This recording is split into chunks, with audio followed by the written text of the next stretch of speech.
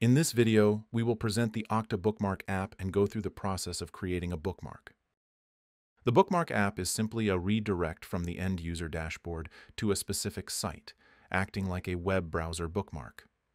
The Bookmark app allows an admin to easily provide links to all or specified users that can be accessed across any device and browser used, and the links can also be easily updated when necessary in the future. To create a Bookmark app in the Okta admin console, click Applications and select Browse App Catalog. Use the search bar to find and navigate to the Bookmark app integration, and then click the Add Integration button. The only requirements for a Bookmark app are the application label that will be displayed to the user and the URL to which the user will be directed. After populating these fields, click on the Done button. The newly created Bookmark app can now be assigned to users by selecting the user in the list, clicking on Assign, Save and Go Back, then Done.